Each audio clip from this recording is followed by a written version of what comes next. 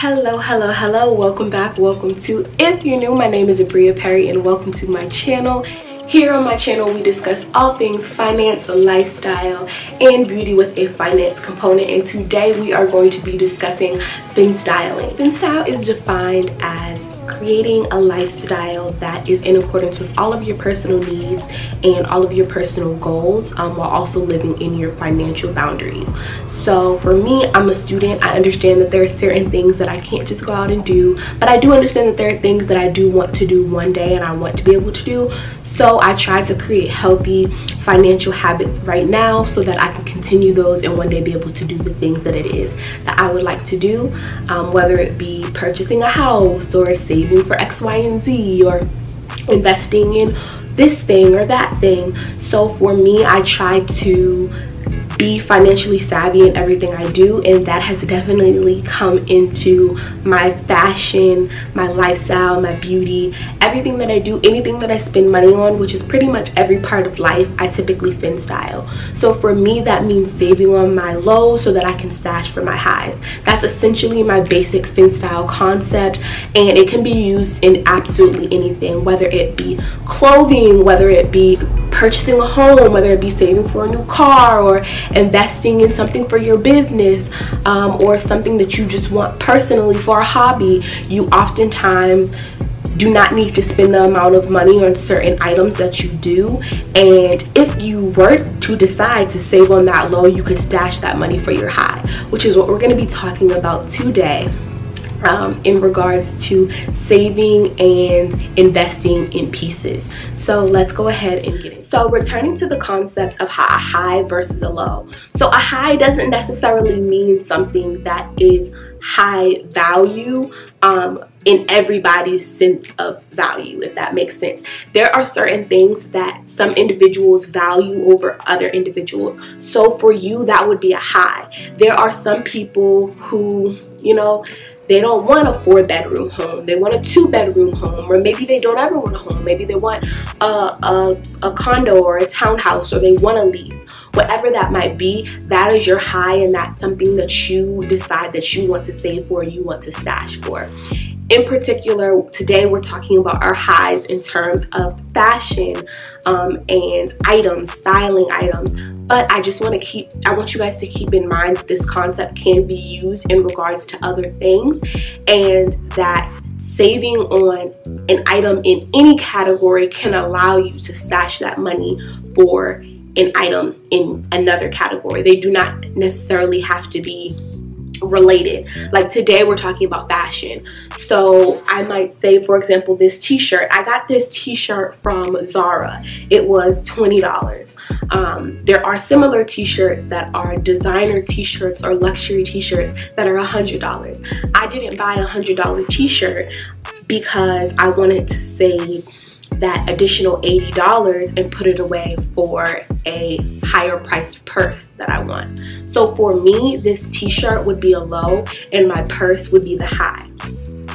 Oftentimes when I look at highs and lows in the fashion sphere, I consider my lows to be the items that I do not intend on keeping forever. They're not my forever pieces. They're not going to be something that is a part of my capsule wardrobe, or something that I intend on maybe handing down or wearing often. So with that being said, I typically spend a lesser amount of money on them. Whether it means that I'm thrifting them, whether it means that I get them from fast fashion, or whether it means that I might be reusing things that I already have in my closet. I save on my lows so that I can stash for my highs.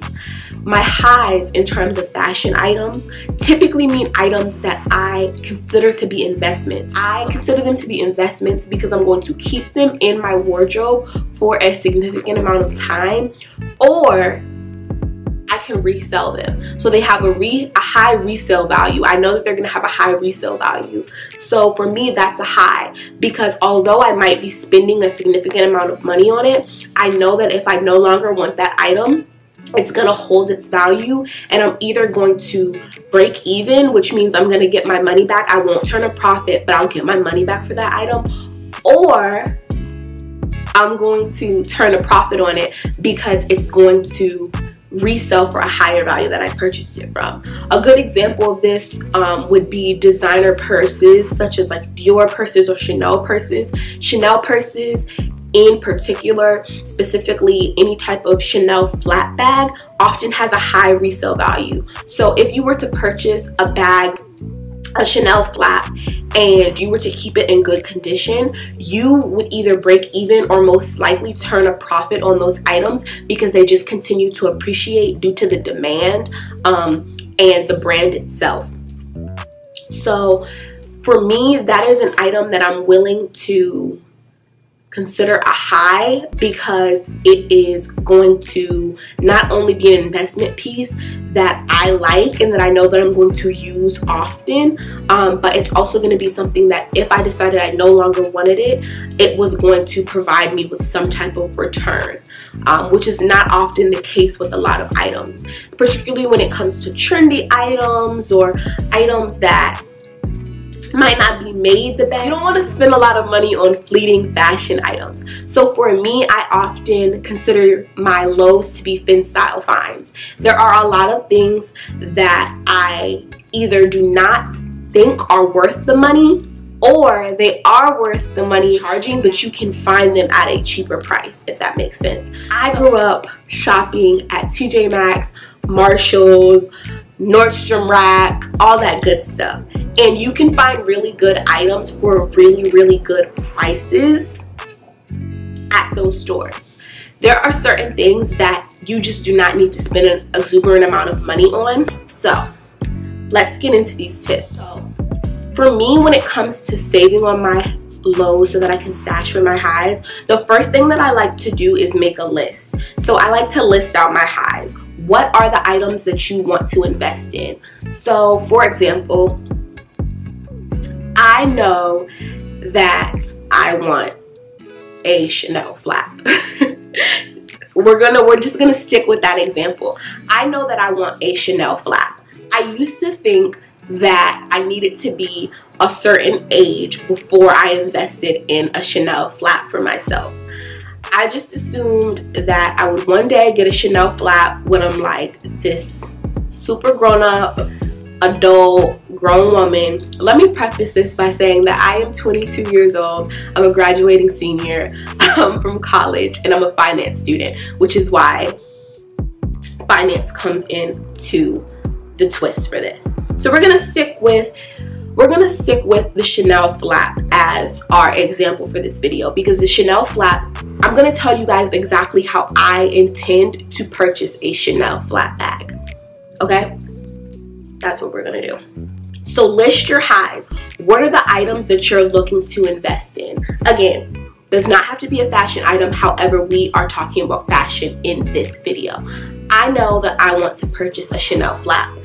Like I said, I used to think that I needed to wait until I was a certain age to purchase a Chanel flap, just because I figured that's when I would have the money to do it, and that's when I could really kind of justify having something that expensive or something that luxurious. However, I've now changed my mind and I've decided that I deserve a Chanel flap as soon as I can afford it. So once I listed out the items that I really consider to be highs for me, fashion-wise, they're things that I'm willing to invest in. They're things that I know that I'm going to keep. They're things that are timeless. They are going to hold their value, and I will be able to either get a return on them if I decide that I no longer want them, or they're things that I just know I am always going to have. For example, I want to invest in a really nice wool Burberry long line coat. I know that a nice Burberry coat is going to be something that I will keep for years to come. I don't know if I want it in black, I don't know if I want it in camel, but I know that once I have that item, it's something that's not going to leave my wardrobe. Unless for some reason I can't fit it anymore, it's going to stay with me.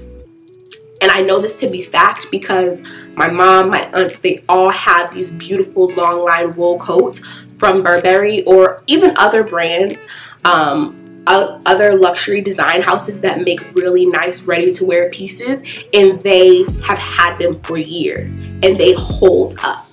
So I've made a list. I've had this list. It's kind of a running list. It's been going for a really long time now because I love clothes. And little by little, I've been procuring all of these items because I save with my little specifically to stash money away for these items. I cannot stress this enough. If it is not something that you need to spend an exuberant amount of money on, don't. Or if it's something that you don't even need, don't get it.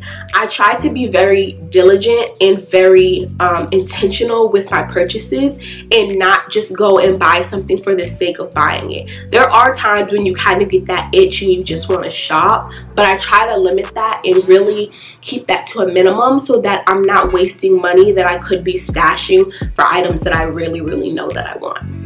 The second tip is to make a plan. Make a plan on how you intend to get this item, where you intend to get this item from. Have an idea of who sells these items, how often these items go on sale, who's the best company to purchase the item from, if not from the designer theirself or the creator theirself. So, you know, you have department stores, whether they be Bloomingdale's, Nordstrom, Neiman Marcus, who sell a lot of these designer items or who sell certain clothing items that might be higher priced.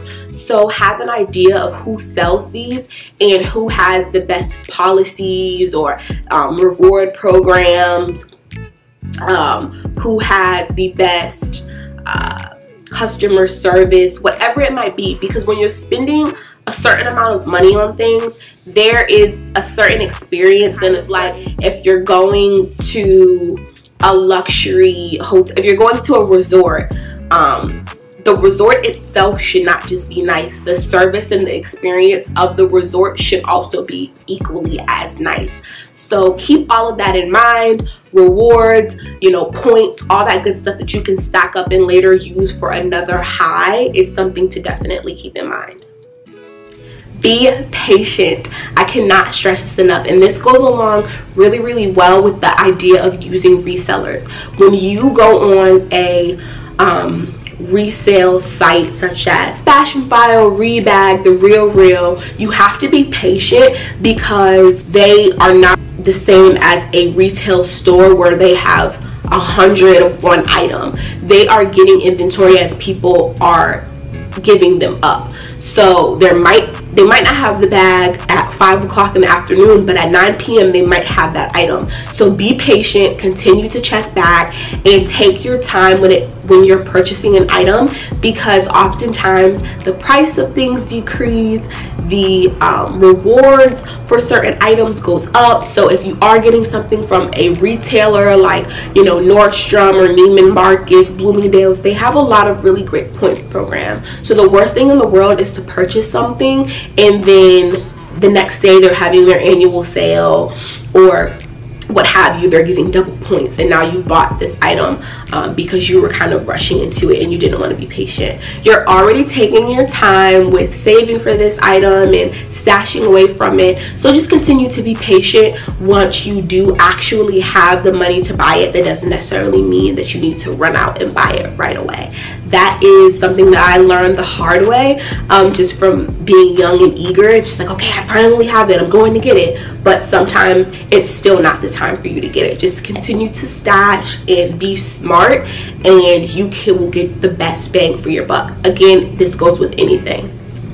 Hunt for the deals. I'm telling you guys, along with being patient, you have to be consistent. You have to look for these items. You have to explore all avenues of where you can get the items from, and you will honestly find what it is that you're looking for, or you can find a lot of things. Don't settle. I'm just telling you guys this now. Don't settle. Just continue to look for what it is that you want at a good price, and you will eventually find it. There are some times where I will say settle. Sometimes you might have an idea of something that you want, but you don't exactly know what it is. Like, you might be like, ooh, I want a Lady Dior mini, right? Just vague. You don't know what color, you don't know what hardware, you don't know what fabric. You just know that you want that style of bag, right? If that is the case, then sometimes you might quote unquote settle or compromise because you're open. That's not really settling, that's just kind of being open and being, you know, flexible, which flexibility is a great way to also get the best bang for your buck.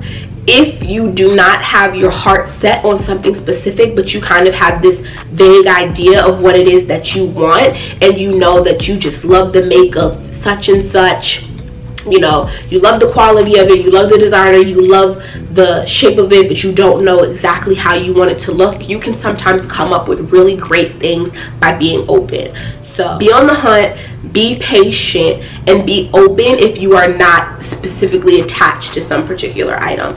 Sometimes you can end up getting really great deals for really great items just by being a little bit more flexible with yourself. Having a designated place for that savings. I personally like to use Capital One for my savings accounts that I don't want to touch. So Capital One is a really great, I believe they're called the 360 accounts, and you basically can stash money away, but getting to it is not super easy. It's not insanely difficult, but you can't just go on your phone and transfer and get the money instantly. I want to say it's like 24 hours. So with that being said, that can be a great way to save for certain items if they are big ticket items. Oftentimes what I do is I'll save my money in that account, and then once I have the amount of money that I want or that I need for a particular item, I'll transfer it over into a more accessible account. That way, if that item does come on sale on some of the resale sites like FashionFile or what have you, or even some of the first-hand retailers are selling that item, I have that money accessible to me. So I stash it away until it hits the amount that I need, and then once I have that amount, I put it into an accessible account so that once I find that item, I can go ahead and purchase it. So saving in a designated place is very important. And if you have the luxury of having multiple streams of income, which I highly suggest, not saying that you have to have a billion jobs, not saying that you have to have a super lucrative business, but if there's something that you do on the side, something that you make extra money from, just, you know, a little side hustle.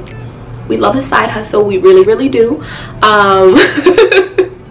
If you do have a side hustle, or you have streams of income and you can designate one of those streams of income to stashing away money for something it is that you want, for stashing away for one of your highs, or whatever high it is that you're saving for, I highly suggest that you do that. That way you're not pulling money that should be going to something more important, if that makes sense. Like, I have my stream of income designated for my living. I have my money that's designated for me doing everything that I need to have a nice place for my bags and shoes and clothes to live, in me to live. I don't use that money for anything else. I don't use that money to get my hair done. I don't use that money to buy bags. I don't use that money to buy shoes. I use that money to live, and that's what I use it for. I have a nice other little side hustle that I use to do things like put gas in my car and get a car wash and other little random odds and ends. And then I have my stream of income for my shopping habit. So once everything else is done, I use my stream of income for my unhealthy shopping addiction.